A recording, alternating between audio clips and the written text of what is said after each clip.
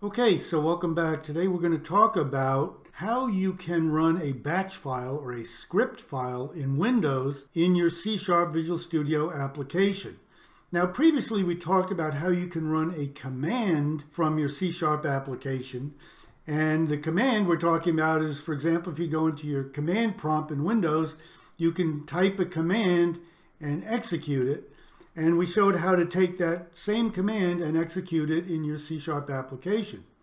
And as an example, we used a command that would automatically shut down and restart your computer into the system BIOS, or the startup. So you don't have to worry if you want to go into BIOS, you don't have to worry about doing a restart and then hitting the right key at the right time to get in. This would automatically do it for you. So really nice to be able to run these commands. The question is, why would we need to run a batch file or a script file? What's the benefit of doing that? Well, there's a lot of benefits of having multiple commands, and basically a batch file is a list, a text file with a list of commands that you can step through and execute each line, each command, one after the other, and it will do all of that for you. Why would you need it? Well, here's one example where you might want to get some information about your CPU on your local computer, or even the CPUs on the computers on your network.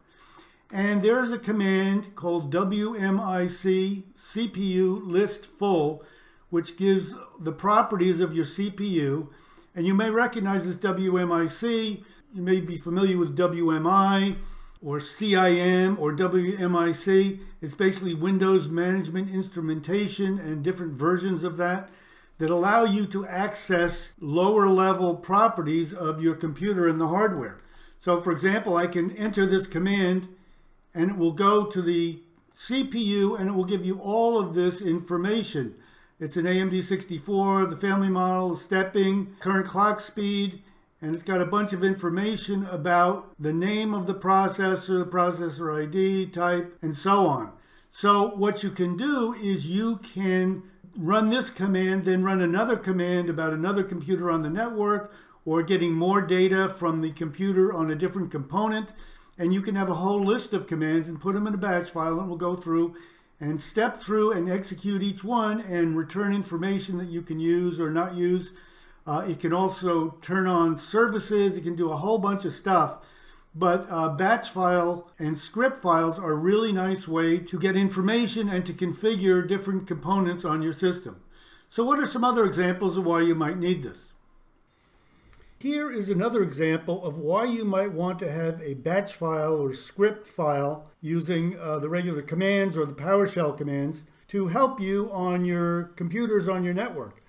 In this case, we've talked about this before, where for decades, Windows has had some issues with networking and visibility of computers on the network.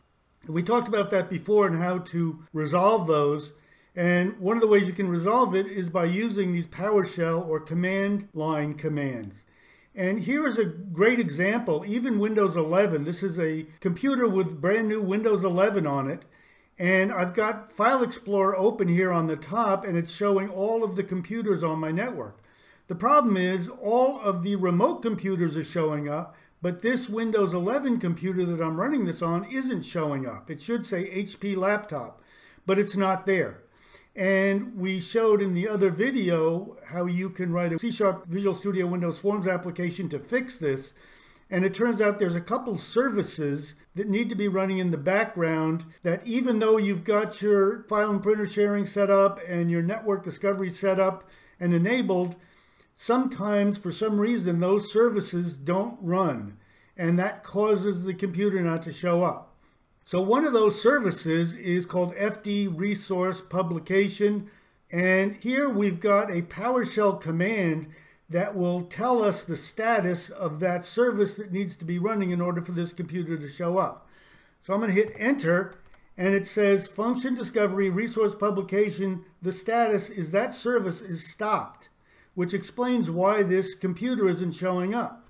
So what I can do is I can run another command and say start that same service, and when we do that, the HP laptop icon should show up here, and now it's visible on the network. So I'm going to hit enter, And as it runs, you can see the HP laptop shows up. So this is a great example of how, for networking issues, you can have a script or a batch file that does a bunch of things, checks status of hardware, of devices on the network, and configures them. You can even run this as a startup script to make sure that this computer is visible on the network without not having to worry about going out and checking to see what's going on. So now, how do you create a batch file in the first place? Well, it's really simple. It's basically just a text file where each line has a command. And what I like to do is use Notepad++. You can use the regular Notepad in Windows. Notepad++ recognizes the different commands and structures. But I basically start a new Notepad++ document. And what I like to do is go into Language, and under B, there is a batch that you can select. And that will recognize it as a batch file and give you all the appropriate formatting. So, as I said, basically each line is just a command. So I can copy and paste what we talked about before, where we're looking at the function discovery values to make the computer show up on the network. And we've got the get-service with the name fdrespub, which is the name of the service, and it's returning the status. And then we are doing a start service for the same thing.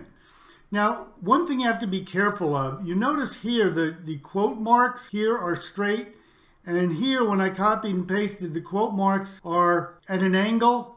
You may get an error if it doesn't recognize those. So I like to delete those and retype them in. I'm not sure what the formatting is that gives you that, but you need to make sure that everything is formatted correctly.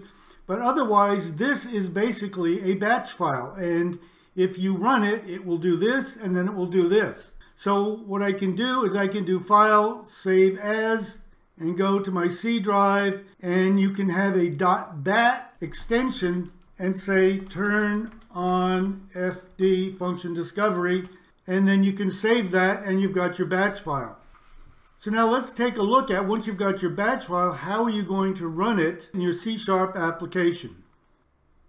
So now when we talk about batch or script files, we've got to keep in mind there are two different sort of languages in Windows for doing command line. And up here in black is what I call the older DOS commands, which is actually Windows commands. And they are different from a subset of the Windows commands, which is called PowerShell. And those are newer, but they're different kind of languages. They're different formats, and they do different things.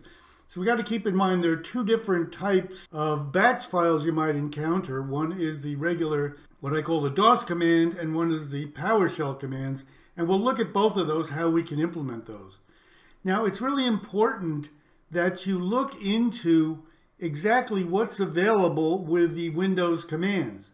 And to do that, I encourage you to go to learn.microsoft.com and search for Windows commands. It's under Windows Server.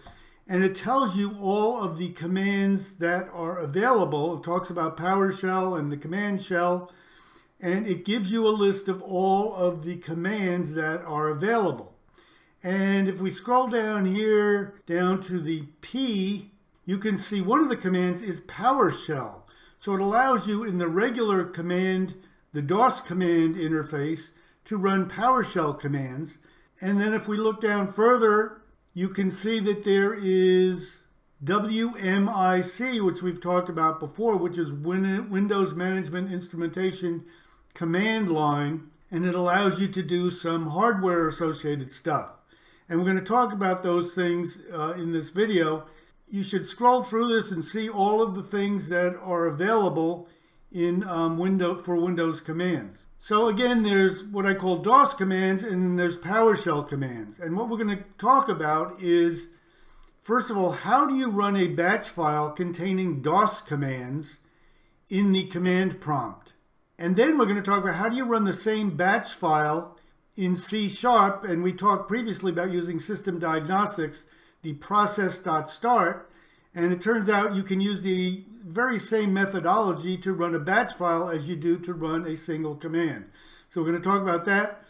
We're also going to talk about PowerShell commands, how to do similar things. We're going to start out running a single PowerShell command in the regular command prompt, not in the PowerShell window, but in the regular DOS command prompt. Then we're going to run a batch file containing PowerShell commands from the regular DOS command prompt. And then we're going to show you how to run the same batch file with PowerShell commands in it using C#. And again, thankfully, you can use the same system.diagnostics process.start and just feed it some different values, and it will run a PowerShell batch file containing PowerShell commands. So to start out, if I want to run a batch file containing DOS commands, for example, WMIC commands from the command prompt, and I've got a batch file that has a couple of WMIC commands where I just want to get some data about the CPU. So I do a WMIC CPU get load percentage, and then after that another command, CPU get current voltage. And I've only got 2 commands in that batch file, but I want to run that and get the values. To do that, all I have to do is go to the command prompt and type start, and then have the path to the batch file, and it will run. So keep in mind, to run a batch file in DOS, in the DOS prompt, you use the start command and then tell it the location of the batch file. And this will open a new command prompt window and show the execution of the commands. So let's take a look at how we can do that. So I'm going to say start d:\batchfile.bat and hit enter. And you can see it starts up another window, and it gives me the results of both of those. So it went and ran WMIC CPU get load percentage and came back with load percentage is 9%. And then it ran WMIC get current voltage is 12, whatever that means. So you can see we were successful in running our batch file, which basically looks just like this, basically a text file we talked about before, and it ran that and gave us the information. So running a batch file from the command line is really pretty straightforward. Just use the start command. Now, to run the same DOS batch file in C# using the process.start, again, system diagnostics, we use the file name, which is the program you want to run, and we're going to say command, and then we're going to have an argument just like we had before, but we're going to specify a batch file path as a string, and we're going to use the ampersand, in our case d:\getCPUinfo.bat or batchfile.bat or whatever, and then we're going to put that into this argument. And this is one of the challenges, that you have to get the right formatting of this argument. So in parentheses, we're going to have this /C, which says run whatever is in this string and then terminate. And then we've got this \, 2 quote marks, then we're adding the batch file path that we defined here, and then we have a \, and then 2 more quote marks. So this argument is kind of confusing, so let's take a little closer look to see what's going on here. We have the batch file path, we have the /C, but then we've got some what are called escape characters. And the point of this is to tell the argument to insert a double quote before and after the batch file path. Because if you didn't have this escape character, it would get really confused. It would, okay, you're starting the /C, where does it end? If there's no indication that this is a special character, this double quote, it would see a starting double quote and then 2 ending double quotes, and it wouldn't know what to do with it. So we have to escape this double quote that basically says, okay, insert this double quote before this and insert another one after that.